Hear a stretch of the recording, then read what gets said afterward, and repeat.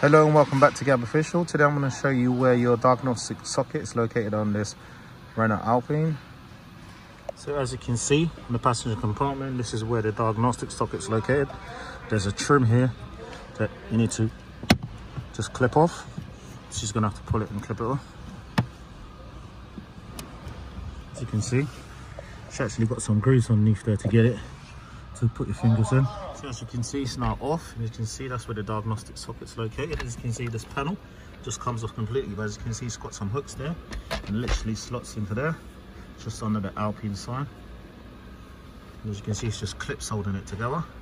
So you're literally going to hook the top bit back on first and then make sure everything's lined up and just clip it back on.